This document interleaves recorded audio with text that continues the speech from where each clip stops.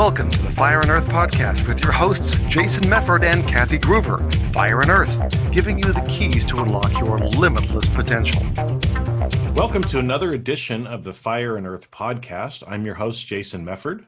And I'm Kathy Groover.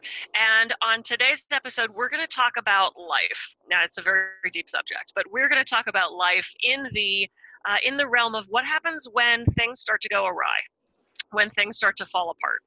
We have all had experiences where life pulls us away from work, and we talk about this work-life balance, but what happens when the scales are tipped and things get really out of whack? 2010 was that year for me.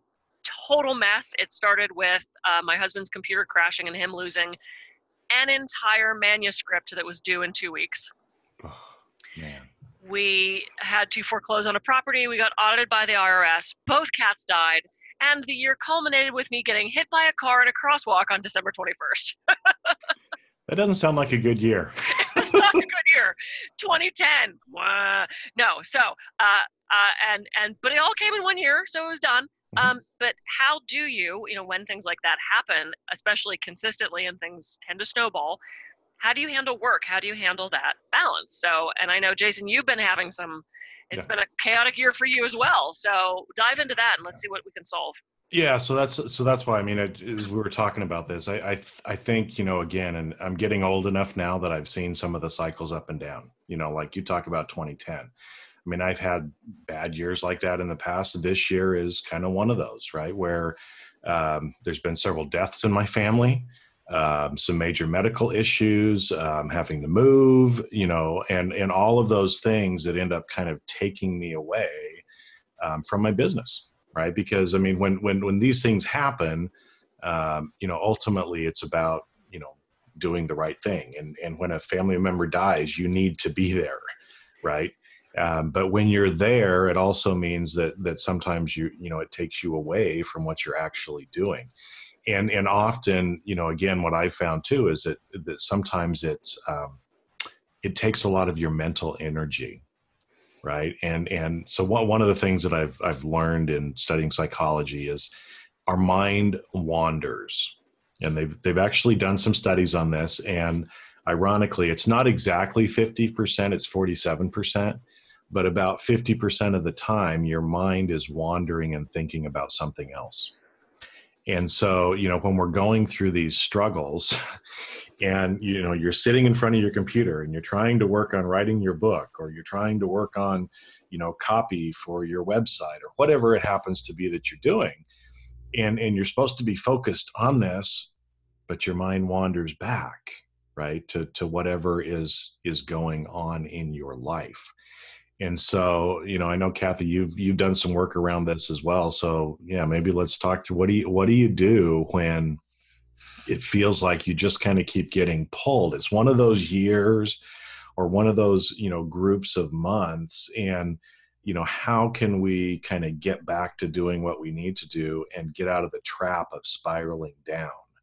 Right. Because a lot of times when those feelings come in and we have that wandering of our mind, we tend to start spiraling down and think, oh my gosh, this is horrible. I'm never going to get out of this. Woe is me, kind of thing. And that can lead people actually falling into depression as well, which is, a huge, it's a huge issue in this country as well. So I think it's one of those elephants in the room that I want to talk about, because I know you and I aren't the only ones that go through times like this in our life.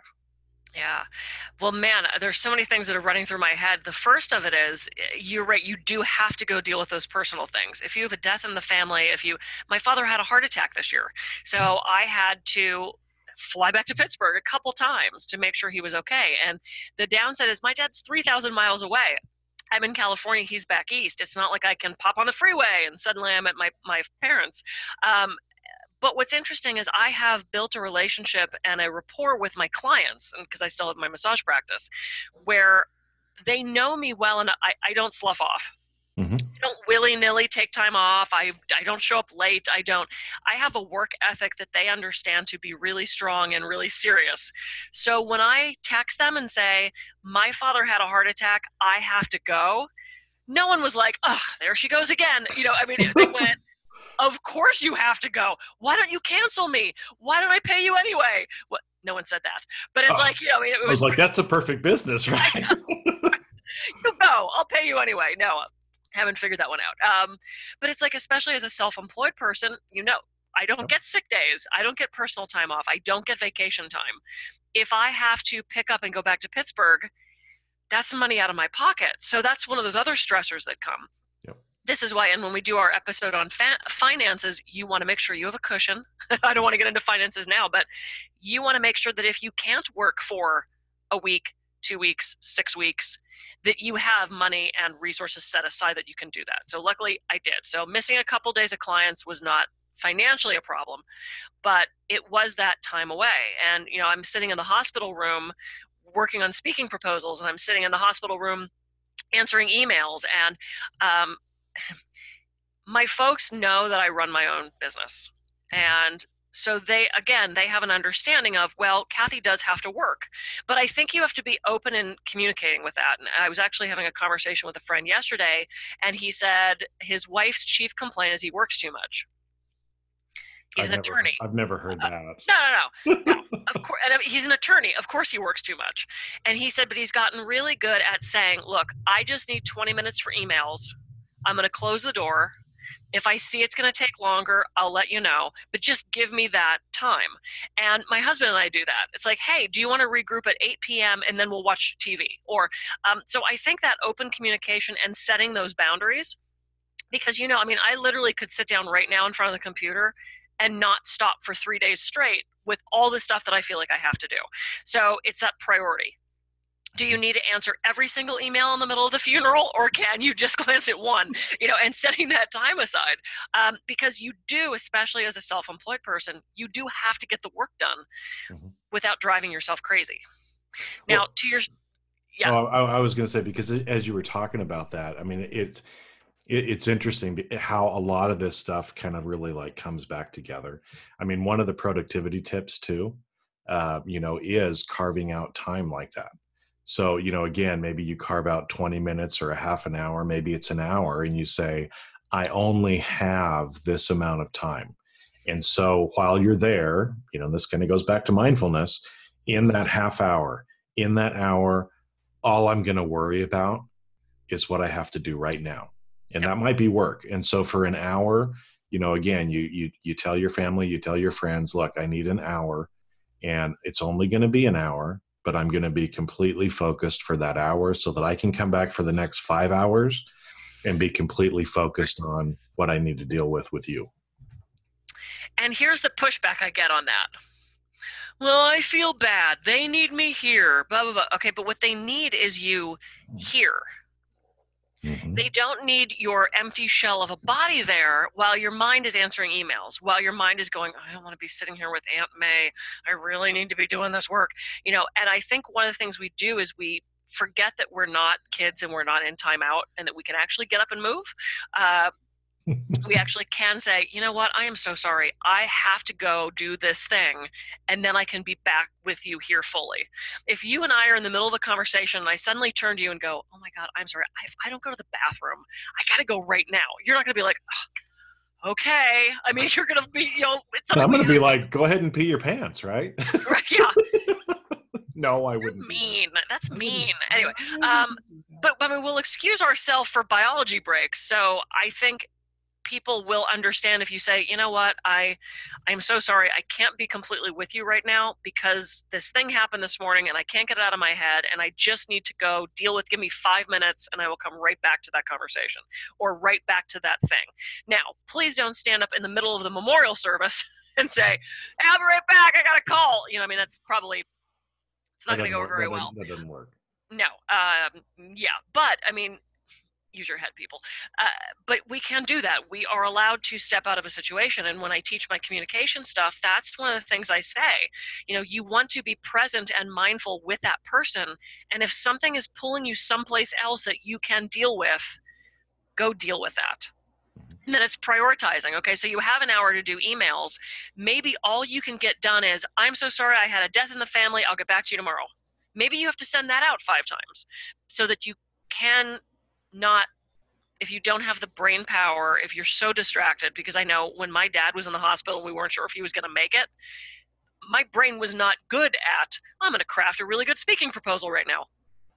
I couldn't do it. I know I missed deadlines and I missed submitting myself for things because I just couldn't do it. And that's okay too.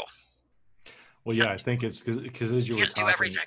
It kind of brought up, two thoughts for me is, like you said there at the end, and we have to be self-compassionate, right? Because I mean, that was a book that I read this last year that actually had a big impact on me, because I'm really a perfectionist, right? I want to always hit the deadlines. I want to always have everything done. And, sometimes we can't do that. And we have to be as kind to ourselves when we go through those things and we miss those deadlines as we are with somebody else, right? Because like you said, I mean, if there's a biological break that you need to take, of course, you're going to say, the other person's going to say, well, of course, go and do that, right? Because we would be kind to that person. But when we are the one that needs the biological break, we think, oh, I can just hold it a little bit longer. I can hold it a little bit longer. I'm tough. I can do this. I don't need to do that, right? And we need to show ourselves that same self-compassion as we would other people. The other thing that you're talking about, and this kind of goes back to the mind wandering and other stuff as well. If you're sitting there and you're trying to be with this other person, but there's something that is just going on in your mind over and over again, you're ruminating is what it's called. And you just can't get that thing out, then you've got to make a shift. You've got to do something different. And so some of the things that I've been taught, kind of from a productivity perspective is, well, if you think about it, either do it or write it down. So if it's something that you can get up and do right away, like, okay, I need to go take care of this, I'll be back in 5 minutes, do it now. If not, say, just a minute, I just need to write something down real quick, and then I can be back and be present with you. Because actually either taking care of it or writing it down, what it does is it allows your brain to just release it, right? Because your brain, especially when you're trying to remember something and you're like, oh my gosh, I got to remember to take the trash out. I got to take the trash out. I got to take the trash out, or else if you write yourself a sticky note and put it in a place where now you can let that go. Your brain can let that go and go, okay, I have now developed a reminder for myself.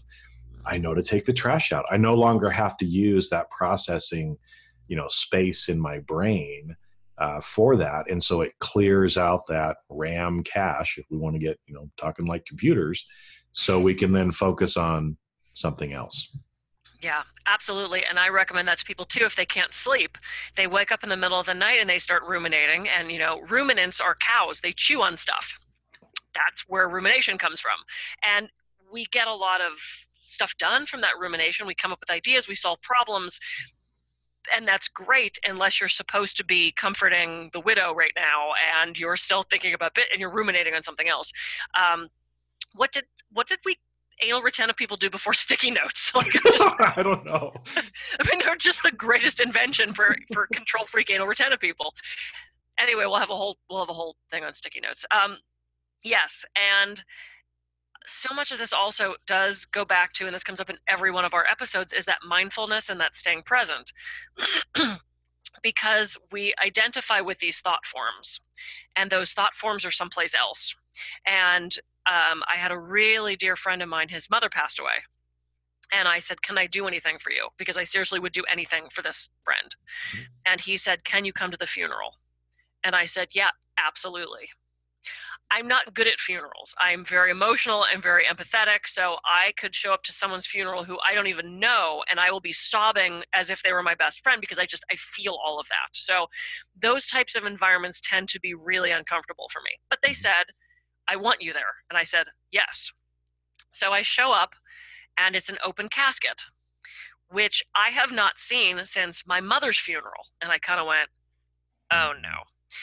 And then I started thinking, because my dad was still in the hospital. So I had this past thing of, oh my God, this is reminding me of my mother's funeral. And this future thing of, oh shit, that could be my dad any day. Yeah. So I was pulled in this past and this future, and I could smell the incense, and everybody was crying. And I texted my husband. I went, "Oh my God, I don't think I can stay here." Like, I was seriously starting to spiral. Sorry. And then I realized, wait, this isn't my mother. This isn't my father. This is this moment of a celebration of this woman's life. And as I started doing the meditation that I recommend everyone, which is the I am at peace, and reminding myself to just be here in this moment with these people and that person, my mother's funeral drifted away. The future what ifs of my father drifted away. And I was able to be just right there with those people. And yeah, I shed some tears when I saw her kids holding each other and crying, because, I mean, I just would. Yeah. But it didn't personalize it. It didn't take me to that level of crazy making in my own head, because I had the ability to stay present in this reality and not follow those thought forms into these past and this future. And it was such an interesting, I don't want to say experiment because that makes it sound kind of clinical, but I was able to do it.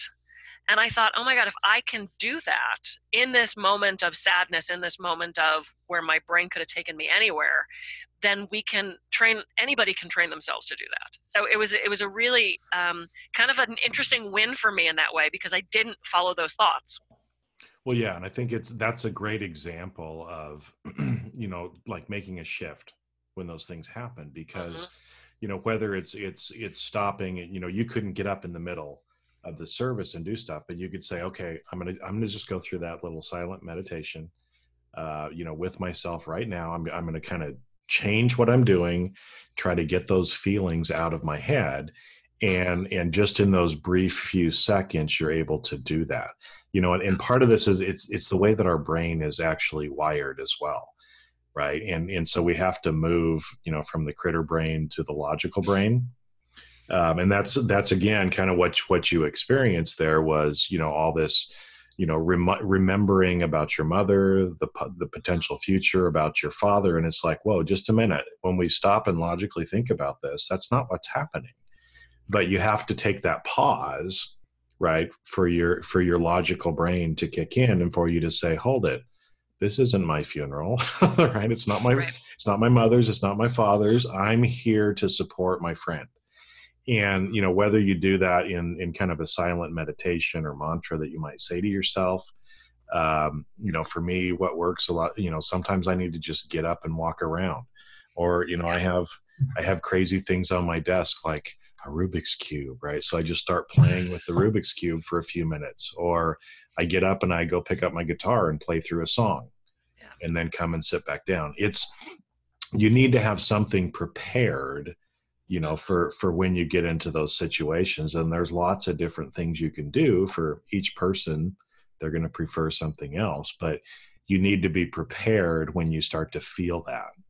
Yeah. Because if not, like you said, you were starting to spiral down, and you could see, again, where that could have led you, but instead you're unlocking your potential and saying, you know what, I'm not going to go down that route. I'm going to make a shift, and I'm going to do something different, because I want to be present. I want to be here for the reason that I'm here. Right. And you don't want to lose your mind. I mean, seriously, I could have sat in that funeral and been a miserable, crazy person. But see, there's also the first step in this, and I just realized as you were talking about that, and then I want to talk about your Rubik's Cube, is awareness. Mm-hmm. And so often, years back, I might have showed up to that funeral and just gone, I can't do this, and not realizing that I was attaching this past and this future. So taking that pause and saying, why do I feel like this? Oh my God, this reminds me of my mother's funeral. Well, that was 30 years ago. Why am I dragging that along with me? Let me cut that cord. Or why am I having these emotions? Why am I having these feelings? And that's the whole emotional intelligence thing, is what am I feeling and how is that affecting people around me? We'll have a whole nother episode on emotional intelligence. But we'll probably have more than one. Well, that's a broad subject. But yeah. to your thing about the Rubik's Cube, when I do hypnosis with people, we set what's called an anchor. Mhm. And we typically do it by touching fingers. So we might radiate this feeling of success, of calmness, of tranquility, of whatever word that person wants to use. We fill their body with that so that they feel it, magnify it, magnify it, magnify it, and then we set it as an anchor. So maybe you're not working with a hypnotherapist, but if you want to remind yourself to, okay, this is my calming thing. That's theoretically what those stress balls are for. Of course, we all Yep. have 700 of them from the conferences we've been to. But maybe that's your Rubik's Cube. Maybe that is your anchor of, okay, you know what I'm going to decentrate, as we've said before, and I'm just going to put everything into this Rubik's Cube for a second. And that allows you that break to then go back and be more productive. So I love the Rubik's Cube. Yeah. Well, because it's like poof. I mean, you focus again on whatever that anchor is, and everything else just melts away. And then again, you can come back to, where you're at. And again, that's why, I mean, we'll talk about meditation in the future, I'm sure too, right? Because and that's one of the reasons why meditation itself is so helpful, because it's forcing you to anchor and come back to your breath or whatever you happen to be using as in meditation. Is as our mind is wandering and we start going down these other paths that we don't want to be going down, it's a way to train ourselves to come back. Yeah. So again, whether that's a Rubik's Cube or whatever it is, find something that's going to help you when you start to, again, like you said, become aware that, holy shit, I'm starting to go down this path. You want to just stop at that point. Yeah. So I mean, that's a great thing, yeah. Well, and one of the other things, as you were talking to, that has reminded me too of something else that I'm trying to make sure that I do and share with other people as well is, sometimes when these things happen, it's a really big deal. When somebody passes away, because I had both my father-in-law and one of my brother-in-laws within the same month that passed away. And, for my father-in-law, he was 94 years old. He lived a great life. We knew this was coming. It's still sad, right? But we knew it was coming. We were prepared. We had a couple of, false alarms, for a while. So we felt more prepared about it, and he lived a great life. My brother-in-law was early onset Alzheimer's. He passed away when he was only 63. And so again, even though we kind of knew some of this stuff was coming, it was still rather sudden. And I know, especially when it's something like that, where it's a big loss, I'll never see my father-in-law or brother-in-law again. And again, you can go into that spiral of being worried about or thinking about how much you're going to miss that person. Or you can, again, shift it and be grateful. Be grateful for all of the things that those people taught you. Be grateful for the better person you are as a result of that, because of, the love and the kindness that maybe they shared to you. And when you focus on and the gratitude and the appreciation that you have, again, things kind of melt away. And so one of the things, that I like to do or share with people as well is a gratitude journal. If you feel like you're just kind of getting stuck and the world sucks and blah, blah, blah, blah, well, just again, pause, pull out a piece of paper and just start writing down some of the things that you're grateful for. Think about those memories that you had of my brother-in-law pushing me on the swing when I was a little kid, Gary, push me, right? And think about those things instead of ruminating on those negatives, because what we put into our brain, right, and what we're ingesting is what we end up, seeing and feeling and experiencing as well. And, so I think we started off talking about, like getting taken away from work and other stuff, but I mean, it's, it kind of goes to the same thing, because every experience we go through, we can learn from. And so even when it feels like it's just horrible and nasty and I can't believe I had to go through this, you can either focus on all those negative feelings that you have, and this sucks, why me, wah wah wah wah rah, rah, rah. Or you can say, okay, just a minute, what am I supposed to learn about this? And take that, whatever it is, whatever the feedback is, to be able to help you then kind of move forward and learn what you need to. Because the quicker that we do that, and the quicker we get through either those grief processes or change management, there's a little cycle that we go through. Sure. The quicker we come out on the other side, and the better we end up becoming, and we're unlocking our potential and becoming a better human being, by going through those things. In fact, I mean, if you think about, just, for all the listeners, if you just start thinking about great people that you admire, they all went through troubles and trials in their life. What made them great was they came through that, and they're an inspiration to the rest of us, because you can do this, right? You can get through this stuff.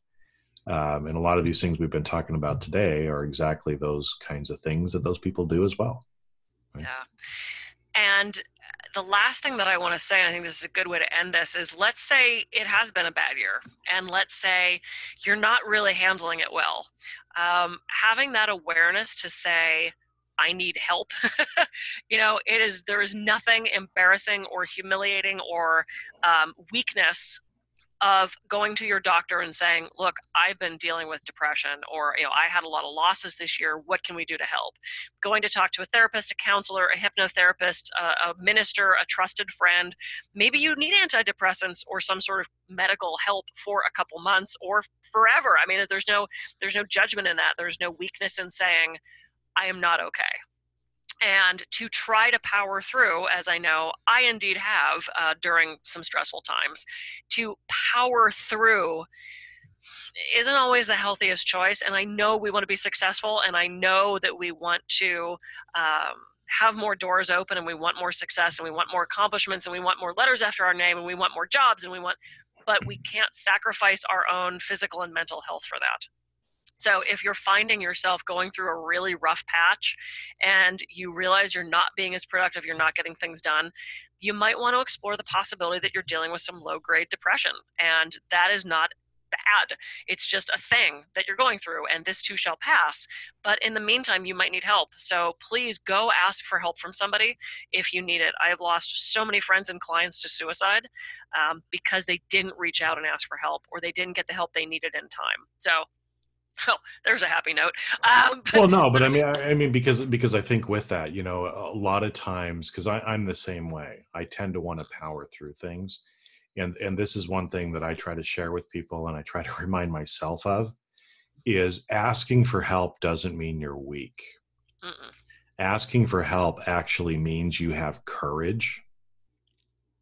Okay, because it takes more courage to ask for help than it does to try to power through. Yeah. And it gets you through quicker. And here's the other thing. And again, I mean, if listeners are feeling or going through some of the same things, to realize that, what, we're all human, and we all go through this. When you look at other people in your life and you think, oh, she's got her shit together, she probably doesn't. Okay. She might be putting on some mask, right, to try to get through, because she's trying to power through. Mm-hmm. Because we all go through this at different times in our life, and it's okay. Like you said, Kathy, this too shall pass. 2010 closed out, didn't it? There was a New Year's Eve and a New Year's Day in 2011.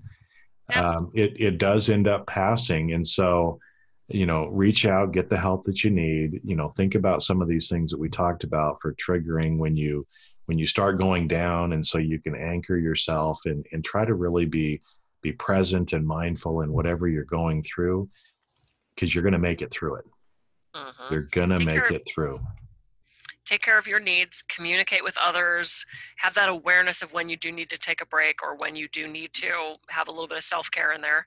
And yeah, I mean, I've had so many clients where I've had this exact conversation. So this leads to us ultimately accomplishing more and having that life we want, is this awareness. Because we would be lying to ourselves and all of you if we said, oh no, speed bumps are never going to happen, you're never going to reach a barrier, you're never going to lose somebody you love, I mean, that would be a lovely world in Disney, but it doesn't happen that way. So that's why we wanted to talk about this today. So shall we dismiss? I think we shall. Good. Now is the time to move on. Now is the time to move on. So let's move on. I'm Kathy Groover, and I can be reached at kathygroover.com. And I'm Jason Mefford. I can be reached at jasonmefford.com. Thanks for watching. And we'll see you on the next episode.